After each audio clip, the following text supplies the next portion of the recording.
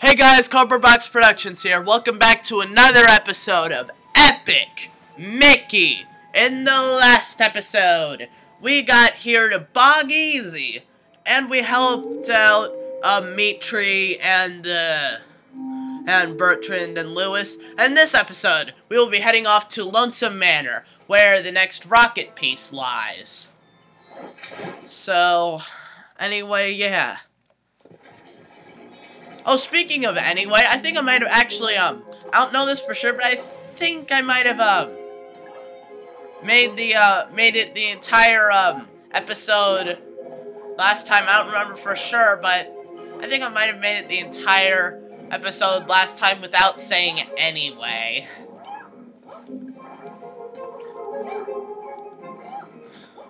You know, like, I bet, like, at the end of this Let's Play, like, maybe someone could, like, make a counter of how many episodes I don't say anyway, and it's probably gonna be, like, less than 10. Ha! Get off my book! Ah, possess this book, fly me up high. Okay. Ow! Sheesh, you don't need to throw stuff at people just because you don't like them. Again, this is lonesome ghosts, not violent ghosts. Okay, good. Okay, good. I think... Okay, good, I'm on the right side. Just because I wanted to do, because there's a film reel over here, and I wanted to get it. Well, obviously I wanted to get it. I mean, why would I not want to get a film reel? It's like, because I mean, like, the film reels give you rewards for getting them. So anyway, here we are at Lonesome Manor. Ooh, admittedly, from the outside, this place looks really cool.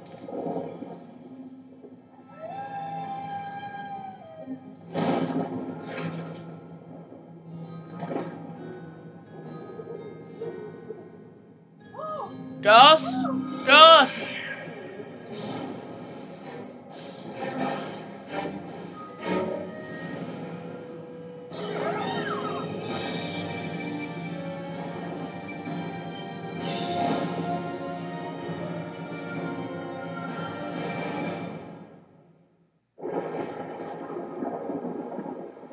This place scares me, but at least the lightning stopped.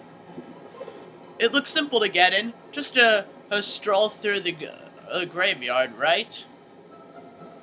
Admittedly, quest added. Enter Lonesome Manor. Admittedly, the best, one of my favorite parts of Lonesome Manor is the outside area. Just because, like, in my opinion, it looks really cool. So anyway, so we got an anvil. Whoa! When you depress this platform, those islands rise up from the thinner. Must be part of some old ride. At least it will help us get across, eh? Yeah, I actually forgot that last playthrough, so I just... Because, like, it's impossible without those to make it across without taking a hit. You can easily make it across, but you're gonna have to take a hit or two. Here we have some Splodooshes, enemies that were way tougher in the sequel. Poor Uncle Dwight was changing a light when he had a shocking idea. What's this say? Cousin Alex lies beneath the ground. The spectre behind him made no sound. Yeah. Mr. Jones, master of the chase, challenged the Reaper, but lost the race.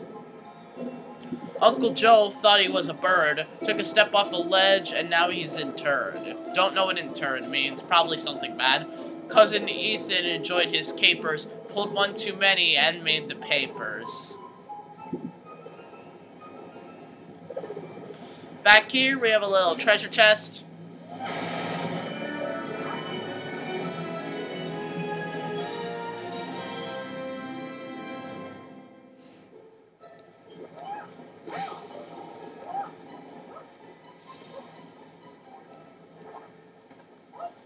Okay, so, we had that anvil fall down again.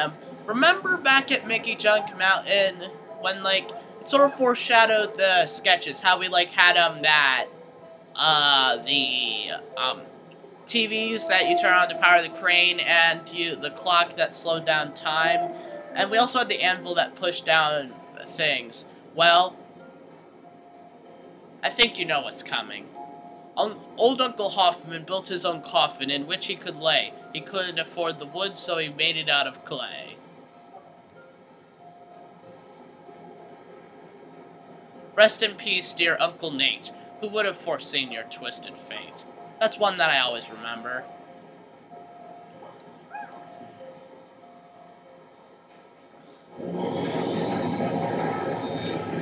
Ah! Mickey, it's the Mad Doctor. You! You're the guy who's been tearing apart all the animatronic friends and forcing me to grind to no end. I've heard about you stumbling about in Wasteland. I like this guy a lot more in the second game. You will regret the day you found me, Mickey Mouse. This is as far as you'll get. My defenses will keep you out. It looks like you left something behind. What do you think it is?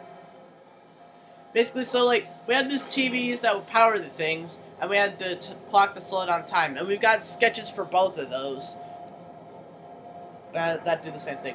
Rolf was once here, but is no more. The long arm of the law, even the score. Her rooftop rocker, too close to the ledge, sent to her Aunt Wendy over the edge. The brothers J. Builders, renowned, built the graveyard they lay in the ground.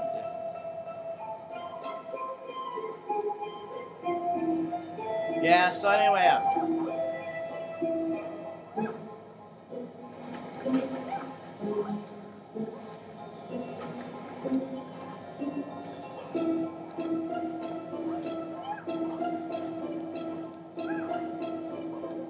now, sorry for a bit of silence there.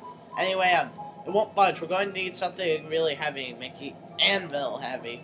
Oh, look, there's a treasure chest. Look out! Yep, it's a trap. So anyway, yeah, there was also anvils at Mickey Junk Mountain, yet we haven't gotten a sketch for those. And it's anvil heavy. Hint, hint, wink, wink. I almost spoiled it in the Tortuga episode. I bet if he would have taken that chest if you hadn't scared him off. He's scared of Mickey. I swear. Why does everyone think Mickey is so scary? And it's a OMG an anvil sketch. Well, this is a weight off my mind. You found an anvil sketch. Nice pun there. How many times have you said to yourself, what could I do right now with even one anvil? Remove opponents. Trigger pressure plates. Climb. Scroll through your sketches with the plus button. To activate a sketch, press the minus button. The sketches at least don't weigh anything, but the anvils... Oh. Swell. I wonder if those were sent to chase us off.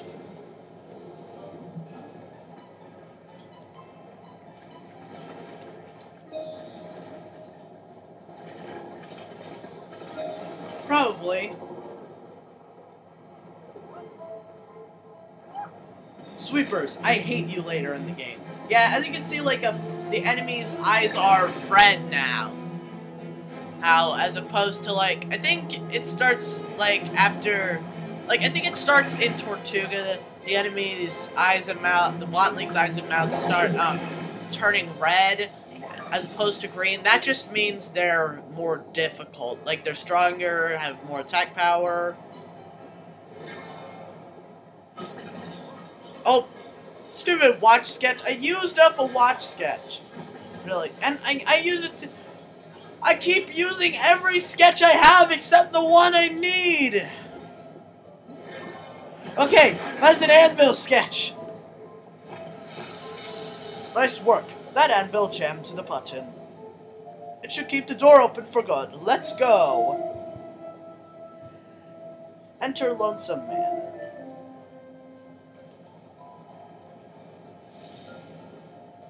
Okay, so I think I am going to be entering Lonesome Manor. In the next episode. So anyway, I'm Cardboard Box Trap. Well, technically I entered it in this episode, but I mean